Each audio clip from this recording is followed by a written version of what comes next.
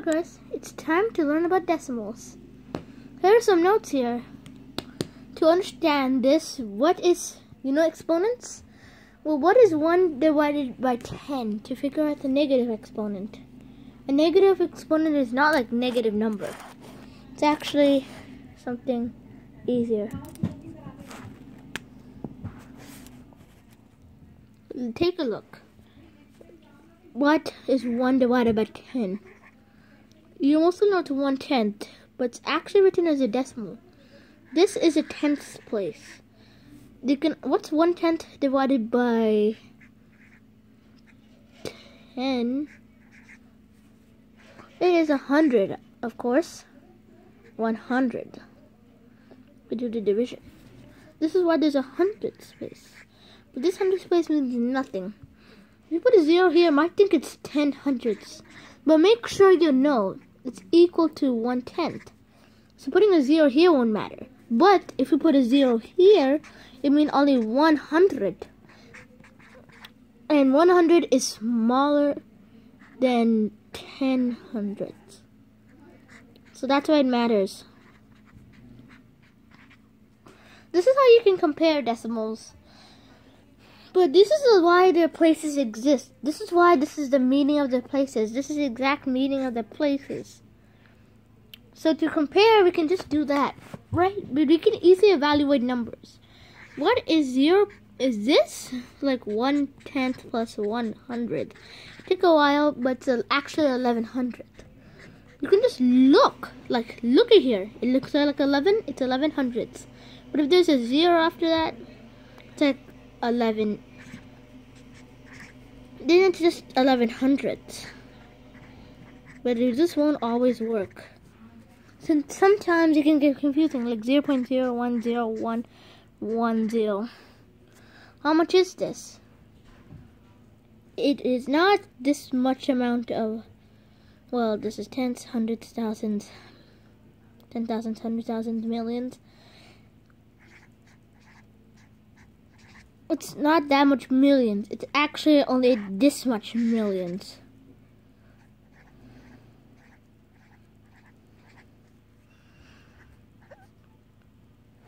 Because there's a 0, that means nothing. This is what they mean. Not to compare. 0.0128. This is like 128 10,000s. Because 0.128 makes no sense. Well, it actually makes sense, but there's no point over the 0. You don't have to convert them to fractions. Using this method, we can easily compare decimals. I'm doing all these questions at random. So what is larger? It's definitely this one, since you have 7/10. It's like measuring, except it's backwards. No, it's actually the way you compare normal numbers. And you can actually have a whole number. It's not like it's only below 1. Mixed numbers, it can actually be above 1. X can be above 1, or X can be below 1. And X is a decimal number in this case. So, mixed number. Let's write 7/10. What will this be? It's actually, keep this whole number in its ones place, like its normal place value. Then if it's 7/10, put a 7 in the tenths. This can be working out for normal comparisons too. For 6, it's like 1,846,000. And make sure that I'm not actually simplifying it, so don't blame me for any of this stuff. Now, decimal numbers is not always ending in this. We're comparing fractions. Let's do the simple method.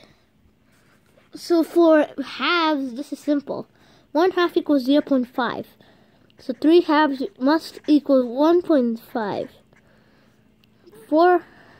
So 78 halves is basically, well, 39.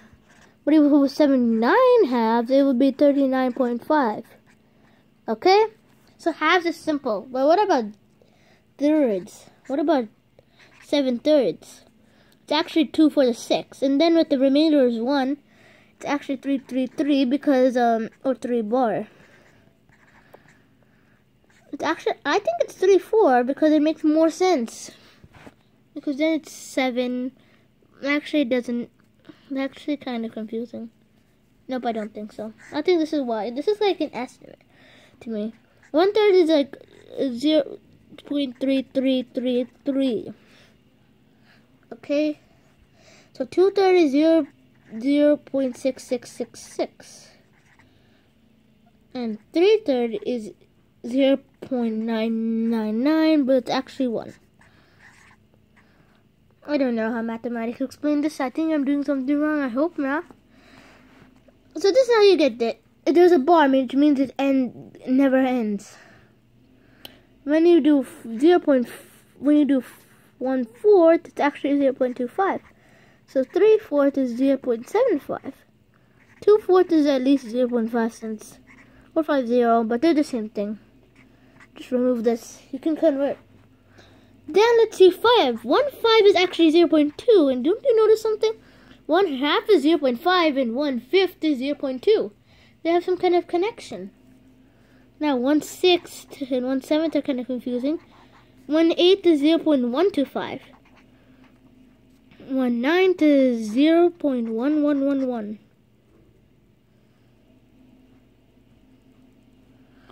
And 1/10 is at least 0.1. Now 1/20 is 0.05. 1/30 is 0.03 bar. 40th is 0.025. 1/50th is 0.02. And follows the same pattern. This is the pattern in how you convert. But this is the converting pattern. Now it's time to do some operation. Let's evaluate. We can already evaluate things. But what about addition? Let's see how we do addition and subtraction with decimals. Let's see how we do this. First we get a number. And get another number. Add them. Like a normal number. Because you don't convert them to fractions. That'll just make things worse. That'll make it more longer. It's like a whole number. Just think of this as a whole number. So this is 3 plus 10, 13, 12.32. Make sure you put the decimal. That's the only thing you have to worry about in addition and subtraction. Let's also use some methods.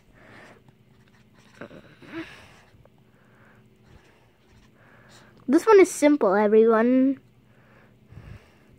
4.37. You can use these methods, but what about 8.96?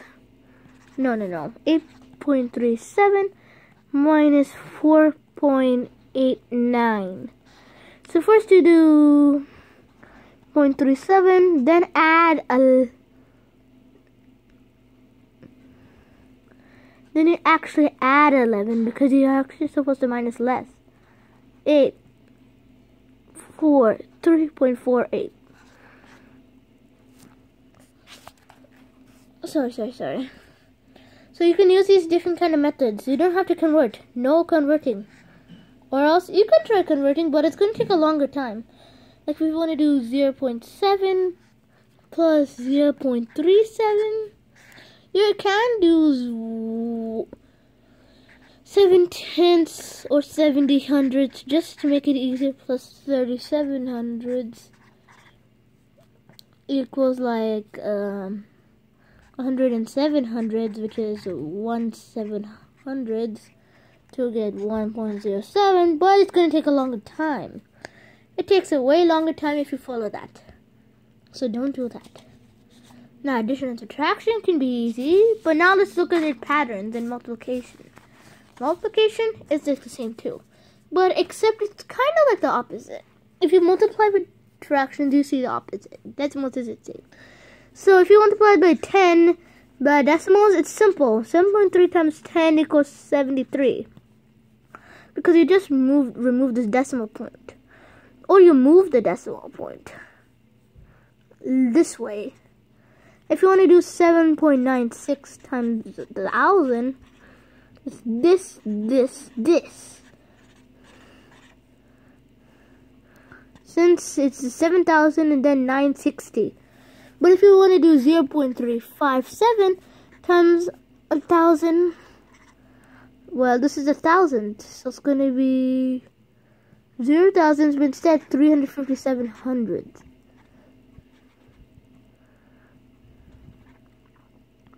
Because you move the decimal point here. 1, 2, 3.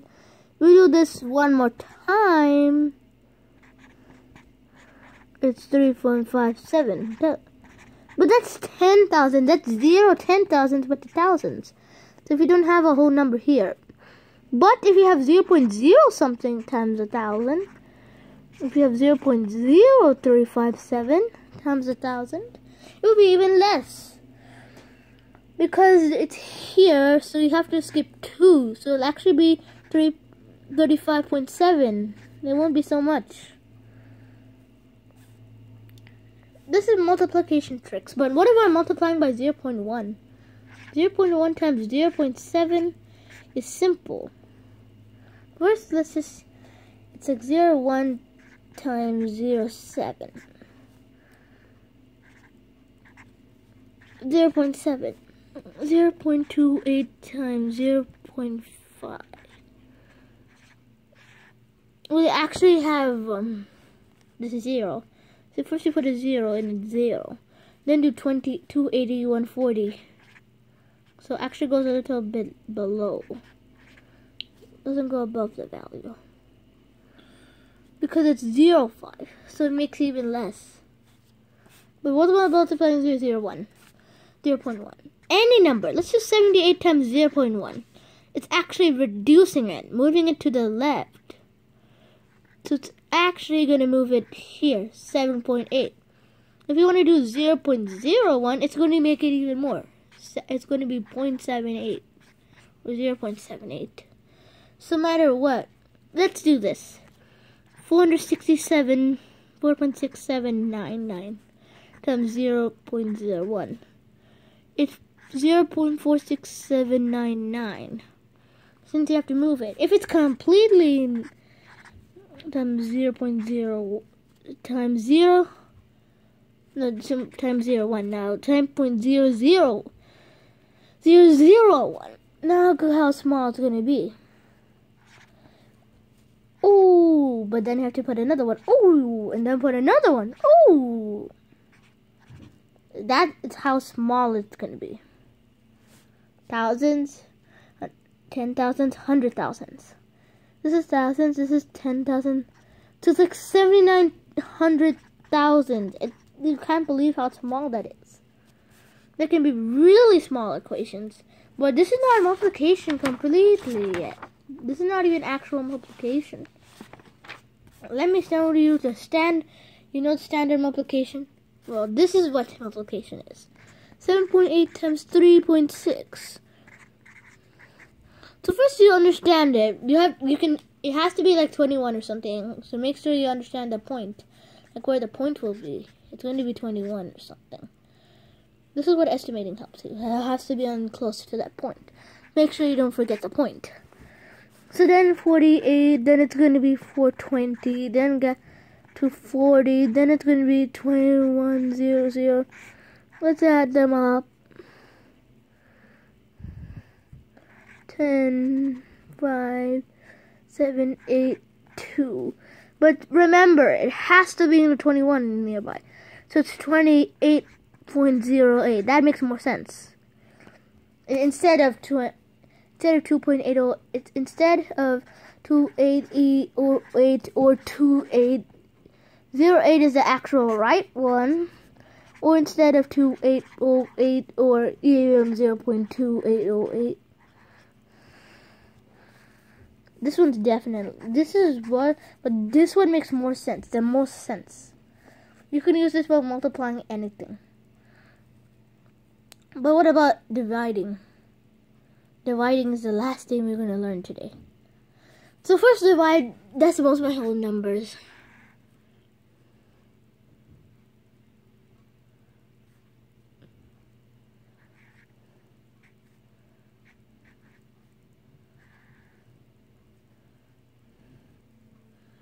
First, to become this. I think the better method is to do this. This is even worse for decimal ones. But this one you should multiply by 10. Multiply by this 10. Multiply this by 10.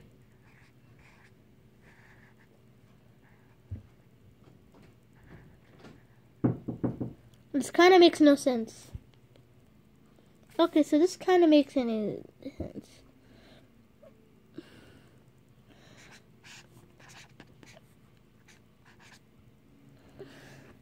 This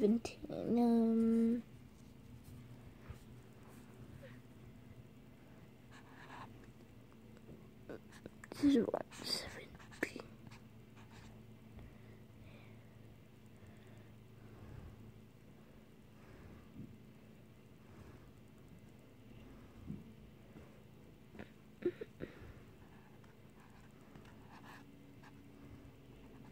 $170 because it moved them to the points. The rating is kind of complicated, but if you have 3.2 divided by 2.9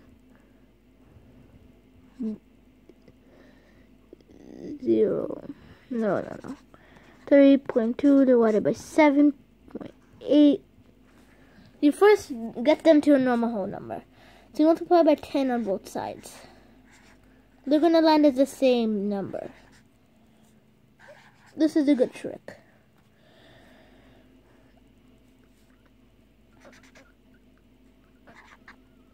This is 64.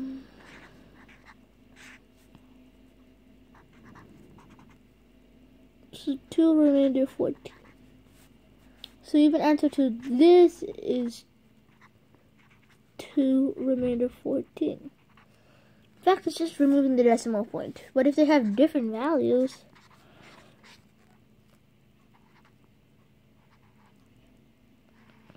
you first have to convert this to 10.2 and then convert this to 100.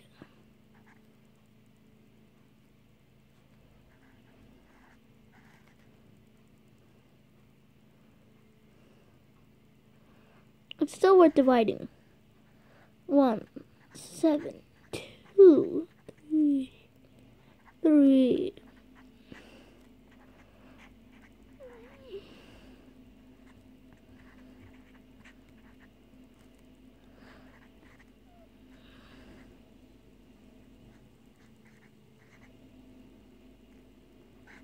But this is something wrong.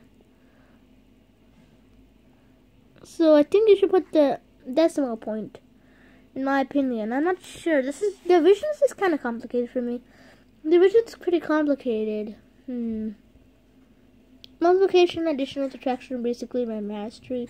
The basic idea of decimals, but division, I think you should see other divisions online, just in case my answers are right.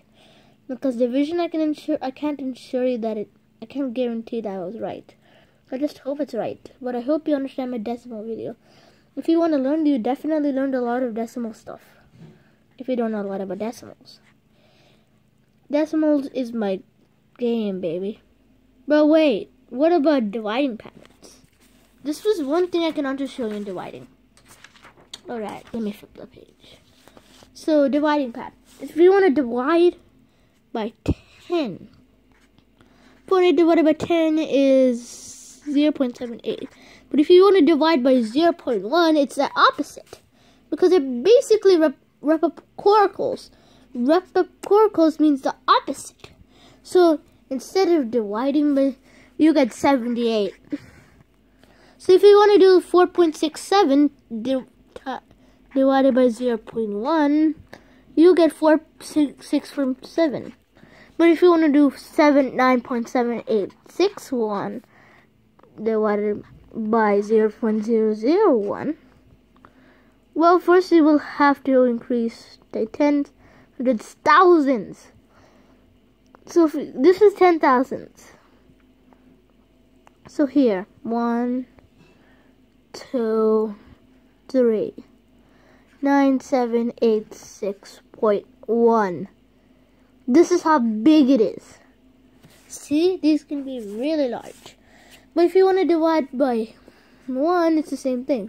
9.8 divided by 1 is 9.8. If you want to divide by 100, let's see, 7.86 divided by 100. It's basically moving at 0.786. No, even further. That's just 10. 0.0786. So this is how it feels. These are all the notes.